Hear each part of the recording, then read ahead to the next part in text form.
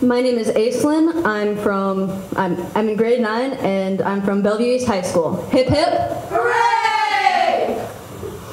My poem is called Mannequin.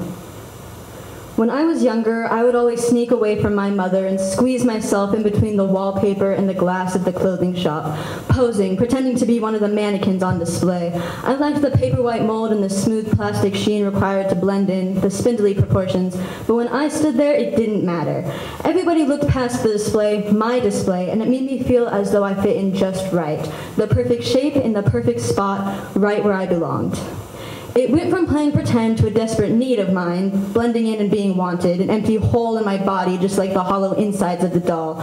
Gaping and hungry, I feed into it when the mall has long since closed, the dark illuminated only by the flashlight of the security guards and the light of my phone on my face, both of us prowling, searching, hunting for an answer we aren't quite certain of, and in the dark I construct a new me. The blueprints made of a tear-stained Google search, new limbs with the same vacant insides, the freshness of the task making it easy to forget how I want this, how I need this, how if I don't change out the parts of me that leave an ache, the ache will be left in everyone else, as a plastic tag left in a shirt that scratches at your skin, begging for attention in the only way it can, and if that's all it knows, then is it really at fault at all?